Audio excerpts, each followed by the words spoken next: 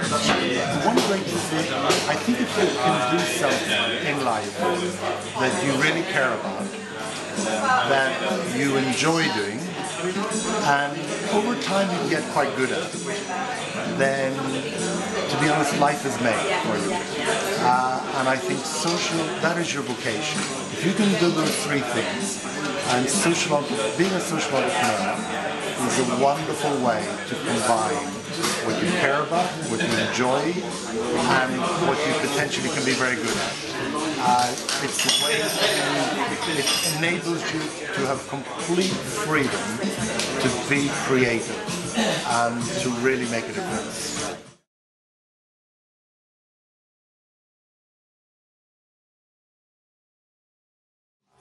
Do something that you care about and work with people who you like working with.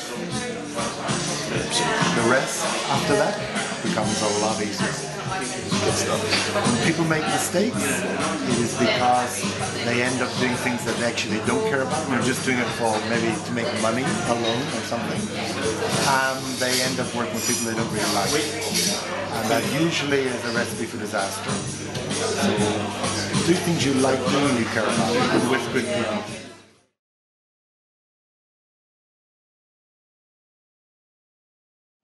Huge countries, communities are being transformed every day by the work that social entrepreneurs are doing, and we've only just started.